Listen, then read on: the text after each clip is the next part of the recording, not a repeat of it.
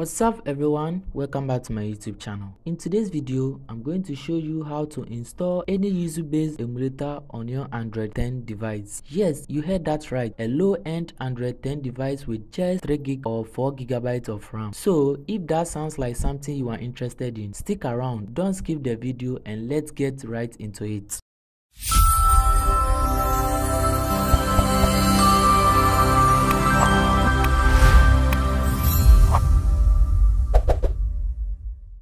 Alright, before we dive into the process, let's talk a bit about Yuzu. And for those of you who don't know, Yuzu is a Nintendo Switch emulator that allows you to play Switch games on your PC. And it's one of the most popular emulators out there thanks to its incredible performance and compatibility with tons of games. But here is the catch, when Yuzu was officially released for Android, it was only supported on Android 11 and above. That means if you had an Android 10 device, you were out of luck. And for those of us with older devices, this was a huge challenge because we simply couldn't get the emulator to run. That's why I know some of you might be surprised when you saw the title of this video, Yuzu Emulator for Android 10 devices. I bet a lot of questions are running through your mind right now. Maybe you are wondering, is this even possible? Are there emulators for Android 10 devices? Well, the short answer is no, at least no officially. But don't worry, because in this video I'm going to show you a working Yuzu based emulator that can run on Android 10 devices. And yes, it works surprisingly well even on low-end devices with just 3GB or 4GB of RAM. This is going to open up so many possibilities for those of you who want to emulate Switch games on older devices without upgrading to a newer phone. Now let's jump into the installation process. I'll walk you through it step by step to make sure you don't run into any issues. Now these are the emulators for the Android 10 devices,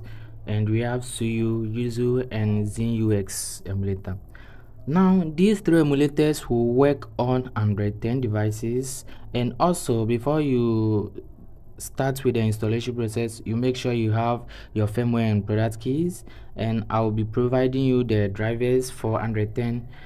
When you look here, I have 810 compatible drivers, so meaning these drivers are compatible with Android 10 devices, and after installing the emulator you can install these drivers without facing any errors.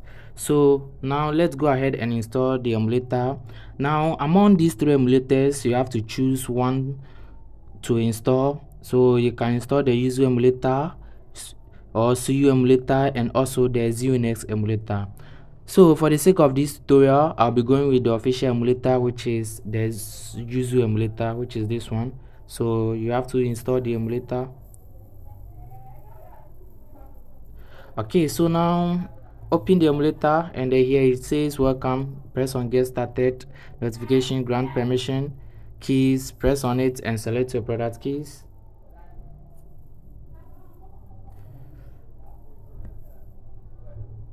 I'll go with select and then select my product keys.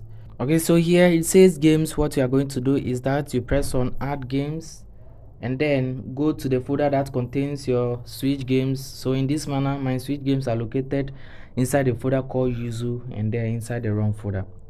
When you select your folder, just press on this thing which says use this folder and then press allow. Tick in deep scan, press on OK, and then press on continue. You are done. So as you can see, my game is showing at this stage. So let me quickly show you some little tweak that you can add to your settings. Press the setting icon here, which is this one.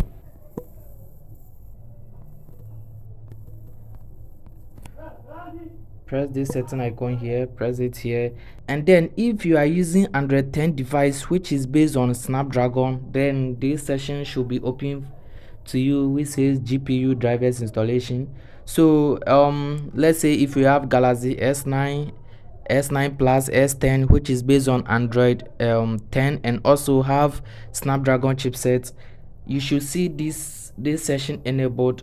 So what you have to do is you press on this session and then you select install drivers, and then you locate the folder that contains your Android 10 drivers.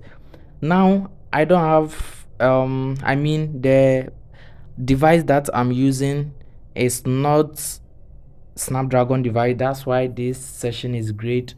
But if you have a Snapdragon device, this session will open for you. So you press on it and then you select install, you press on it and then you locate the folder that contains the drivers option, then you install your drivers. So here like this, press on, go to advanced session, system, and then make sure this thing is like this, it is not on tick.